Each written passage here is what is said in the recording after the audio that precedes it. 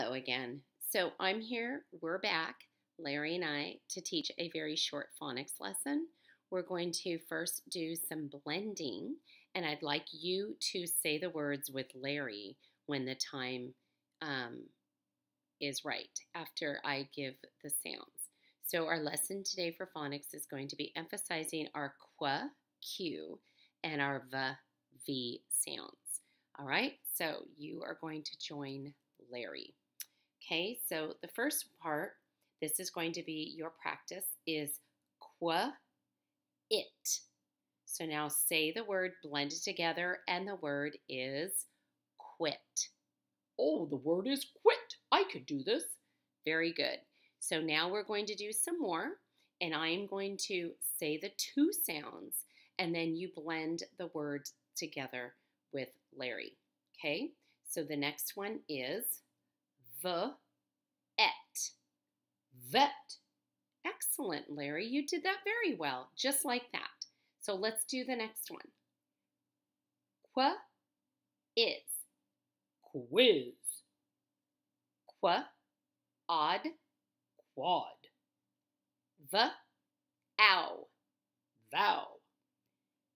V an. Van. Qu ale. Quail. V ace. Vase. And qu ilt. Quilt. Very good. Now the next one is going to be a little different. This one is going to have three sounds. So I need you to pay close attention as I'm doing this next one. I'm going to be giving three sounds and then you blend the word together. So for instance, here's the first one. It's the, a, n. So the word is van. Oh, the word is van.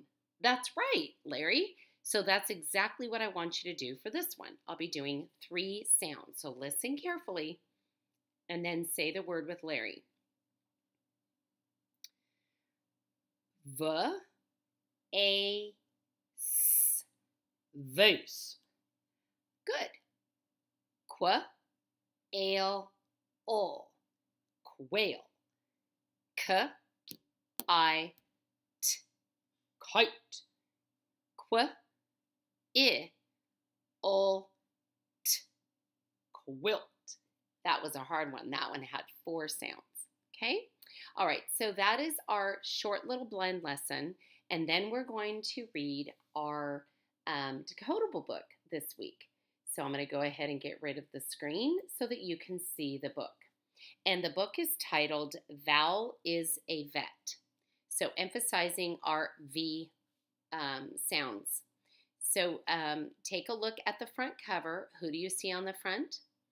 You see a person, and we can predict that her name is probably Val, and it says Val is a vet. So what do you think this story is about, boys and girls? If you guessed it's about a vet named Val, that is correct. And a vet is an animal doctor. We've talked about that before. So this is by Mia Hirsch. That is the author who wrote the story. And it's illustrated by Nikki Leonido, which is the person who did the pictures and the illustrations. All right, we're going to turn to the first page. And we're going to read the high frequency words. Go ahead and read them with me. Come, hear, have, look. And we have a violin, a quilt, and a van. Okay, and we're going to begin reading this story. So, Val is a vet. We see a kitty cat on the table. I can come. I have a van. Bud can not run. Val can rub his leg. Quit it, Vic. Go sit in the van. Peg cannot get up. Here is Val in the van. Val has a hot pad. Peg can get up. Look, here is the sun. Val and Vic like it. And then these are some words you can review as well and go back and find these sight words in the story. So we're going to go back and find out, how does Val help Bud? On this page we see that Bud cannot run. We do not know why Bud cannot run. So Val rubs his leg down here. So that is how Val helps Bud, by rubbing his leg. Maybe he has a cramp. Now I want you to think, before I turn the page, what does the next animal who needs help, what does Val do for Peg? Peg is the cow. Okay, we're going to turn the page and look. Peg cannot get up either. So what does Val do to help Peg? If you guessed put a hot pad on the cow, then you guessed correctly. Very good. Now we see that the weather is different throughout the story. At the beginning of the story, think for just a moment, what kind of weather was it? If you guessed rain, that is correct. And we see on this very first page that Val has to put on a raincoat, a hat, and boots. And she goes out in her van to help the animals. Then on this page, it actually even looks like it's snowing.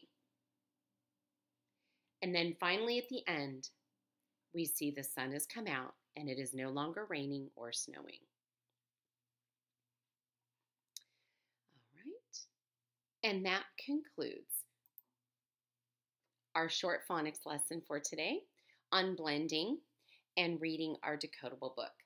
I will be sending a screenshot of some words and sentences for your parents to dictate to you. You may use the dictation paper that I sent earlier in the week, or actually I think I sent it on Wednesday. So you will be able to see the dictation paper, and if you can print it out, great, or you can just use a regular piece of paper and have your parents dictate the words and the sentences. All right, so we will catch you next time. Bye-bye. Bye-bye, boys and girls. See you next time.